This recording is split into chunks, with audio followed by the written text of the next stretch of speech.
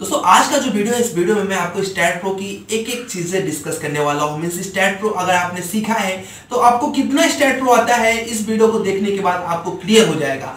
जितने टॉपिक मैं बता रहा हूँ, अगर इतने टॉपिक आपको अच्छे तरीके से आ रहे, मतलब डेफिनेटली आपने STAAD.Pro अच्छे तरीके से सीख लिया है। स्वागत है आपका हमारे यूट्यूब चैनल में। चलिए और स्टार्ट करते हैं वीडियो, फिर देखते हैं कितना STAAD.Pro हमें आना चाहिए और कितना हमें आता है।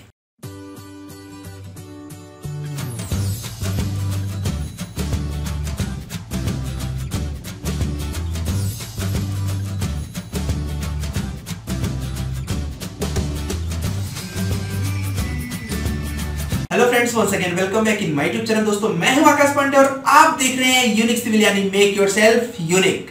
दोस्तों STAAD.Pro आपने कहीं से सीख रखा है।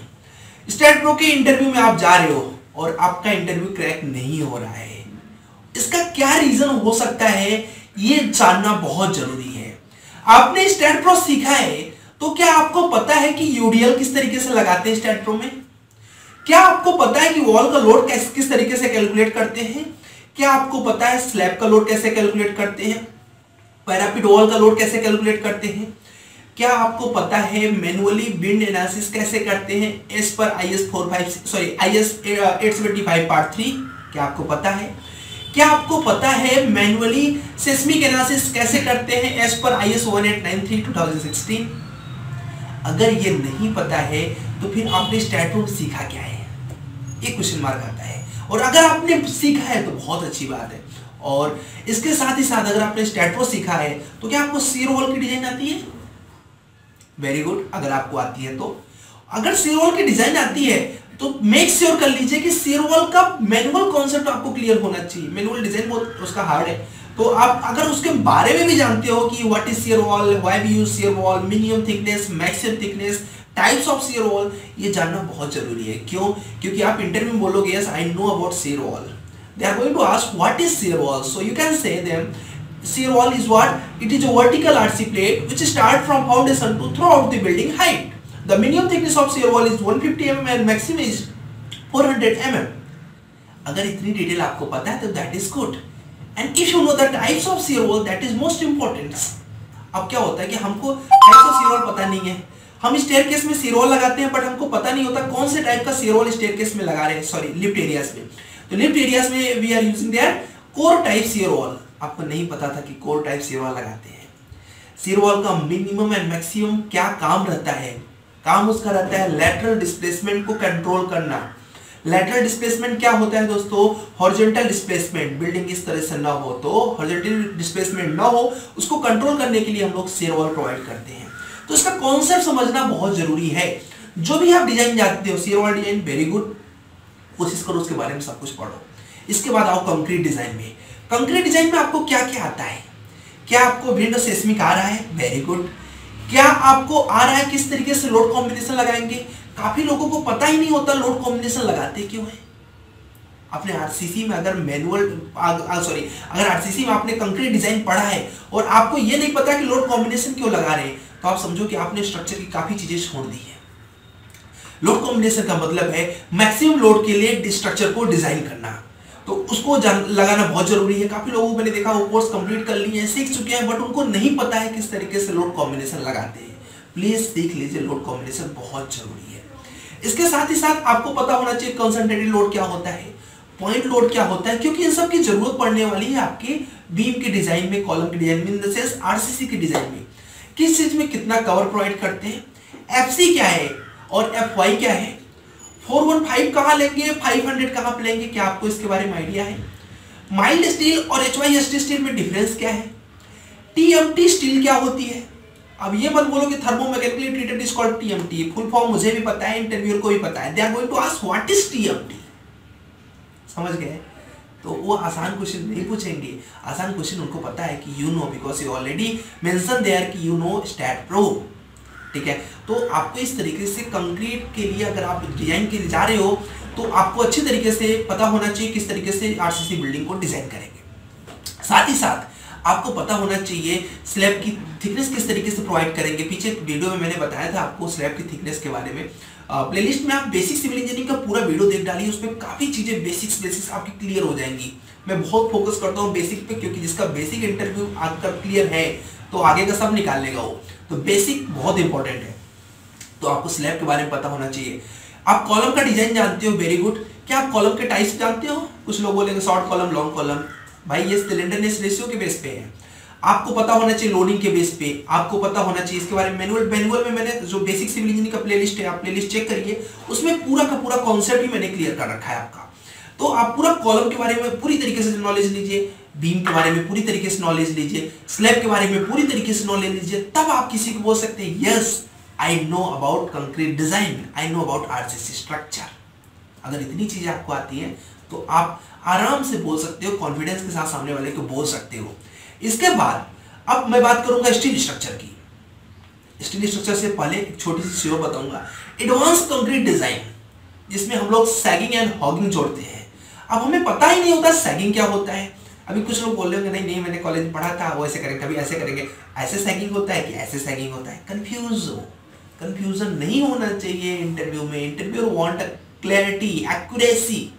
तो यू कैन से देम कि sagging is what, sagging is this, okay, and hugging is what, hugging is this. मैंने ऐसे याद किया है, ये जो लिप्स होता है, लिप्स में नीचे का जो पार्ट होता है that is your sagging, and जो ऊपर का पार्ट होता है दैट इज हॉगिंग। ठीक है, तो कुछ अपना एक कॉन्सेप्ट बनाओ, उसके हिसाब से आप याद कर लो। कुछ लोग चश्मा पहनते होंगे, उसके नीचे का शेप देख लो और ऊपर का शेप देख लो, यू कैन इजीली लर्न कुछ भी, लेकिन कॉन्सेप्ट क्लियर रखो कि हमारा हॉगिंग क्या है और सैगिंग क्या है। ये होता क्यों है? सैगिंग क्यों आता है? वर्टिकल लोड के कारण। हॉगिंग क्यों आता है? हॉरिजॉन्टल फोर्सेस के कारण। ये क्लियर होना बहुत जरूरी है। इसके लिए एडवांस कंक्रीट डिजाइन आपको आना चाहिए, जिसे आप चेक कर सकते हो आपका स्ट्रक्चर पास कर रहा है कि फेल कर रहा है। हम सिर्फ और सिर्फ क्या करते हैं, ये देख लेते हैं कितने एमएम का उसमें बार लगेगा, बट वो स्ट्रक्चर पास कर रहा है कि नहीं हमें नहीं पता होता है। लोड को रिलीज किस तरीके से करेंगे, काफी लोगों को नहीं पता रहता है। रिलीज करते क्यों है नहीं पता है। तो ये नहीं, अगर आपको पता है रिलीज किस तरीके से करेंगे तो फिर आपने आरसीसी सही तरीके से नहीं पढ़ा है। अब मैं बात करूंगा स्टील स्ट्रक्चर पे। स्टील स्ट्रक्चर में आपको पता होना चाहिए कि हम किस तरीके से ट्रस को डिजाइन कर सकते हैं, किस तरीके से ट्रस को डिजाइन कर सकते हैं। अच्छा ये ट्रस है तो कौन सा ट्रस है? आप ट्रस के टाइप्स पर डालो, कौन कौन से, king truss, queen truss, how truss, there are different types of trusses. उनको अच्छे से समझ लो कि ये ट्रस कहाँ पे यूज करेंगे, क्योंकि आप बोलने वाले हो truss design I know very well, तो उसी से पूछेंगे। उसके बाद उनसे अगर तुमने टावर डिजाइन किया है, may be that company is related to tower, तो आपसे टावर पूछ सकते हैं। मे बी अगर उनको पार्किंग डिजाइन करना होगा तो they are going to ask about parking, canopy parking क्या होती है, वन साइड पार्किंग क्या होती है, इसके बारे में आपसे पूछ सकते हैं। पार्किंग किस तरीके से डिजाइन करेंगे, और इसमें मिनिमम स्टील में किस तरीके से डिजाइन कर सकते हैं। इसमें इंपॉर्टेंट होता है कि अगर आपने कोई भी ट्रस स्ट्रक्चर डिजाइन किया है, truss in the sense that will be like your tower और it may be that your ware house, anything, कोई भी ट्रस है, उसमें विंड की एनालिसिस बहुत इंपॉर्टेंट। तो विंड की एनालिसिस किस तरीके से करेंगे ये जानना बहुत इंपॉर्टेंट है। इसके बाद अगर आपने STAAD.Pro सीखा है तो आपको अच्छे तरीके से पता होना चाहिए किस तरीके से मैक्सिमम डिफ्लेक्शन निकालेंगे। कई लोगों को मैंने बोला है कि बताओ मैक्सिमम डिफ्लेक्शन अगर आ रहा है 10 mm तो इज इट पास और fail, how can we check, they don't know. और मैंने वीडियो में बताया भी है, span bye 250 is for like normal weather and span bye 350 is for variations in temperature. अगर टेम्परेचर वेरी कर रहा है बार बार तो स्पैन बाय 350 करिए, तो आप चेक कर सकते हैं मैक्सिमम डिफ्लेक्शन कंट्रोल में है कि नहीं है। तो इसको आपको जानना पड़ेगा। एज पर IS 456 उसमें क्लॉज दिए हुए हैं, तो उसको आप जाके पढ़िए। इसके बाद अब मैं बात करूंगा फाउंडेशन की। फाउंडेशन भी STAAD.Pro में डिजाइन कर सकते हो। STAAD.Pro में 4 टाइप्स के फाउंडेशन डिजाइन कर सकते हो। आपको पता होना चाहिए मैट है, पाइल है, आइसोलेटेड है और कंबाइंड फुटिंग है। इनको हम किस तरीके से डिजाइन करेंगे, इनको किस तरीके से AutoCAD में इंपोर्ट करेंगे, ये भी बड़ा इंपॉर्टेंट है। AutoCAD में किस तरीके से इंपोर्ट करेंगे। बाकी जो कॉमन टॉपिक्स है लाइक रन स्ट्रक्चर विजार्ड तो लगभग सबको पता होता है। AutoCAD से STAAD.Pro में इंपोर्ट करते टाइम फाइल फॉर्मेट क्या होगा, .dxf, ये बड़ा इंपॉर्टेंट है। कई लोगों को ये नहीं पता होता STAAD.Pro का फुल फॉर्म क्या है, structural analysis and design programme. क्या आपको पता है STAAD.Pro लिखते हैं किस तरीके से? कई लोग STAAD.Pro गलत लिखते हैं। क्या लिखते हैं, स्मॉल में लिख दिया STAAD और प्रो, गलत है। पूरा स्टैड आपका कैपिटल रहेगा, डॉट उसके P कैपिटल और O स्मॉल। ये क्यों मैं बताता हूँ, ये बहुत ज्यादा इफेक्ट करता है कि आपने कितना डीप में जाके STAAD.Pro को स्टडी किया है। और अगर आपने डीप में जाके STAAD.Pro को स्टडी नहीं किया है तो फिर आपने अच्छी तरीके से कैसे जॉब कर सकते हो, अच्छे तरीके से कैसे स्ट्रक्चर को डिजाइन कर सकते हो। इसके बाद आपको पता होना चाहिए हम कॉलम का साइज कैसे डिसाइड करें, बीम का डेप्थ कैसे डिसाइड करें, इनके बारे में भी आपको पता होना चाहिए। सपोर्ट कहाँ पे कौन सा लगाएंगे, कहाँ पे फिक्स लगाएंगे, कहाँ पे हम लोग लगाएंगे, वहाँ पे बीम सपोर्ट लगाएंगे।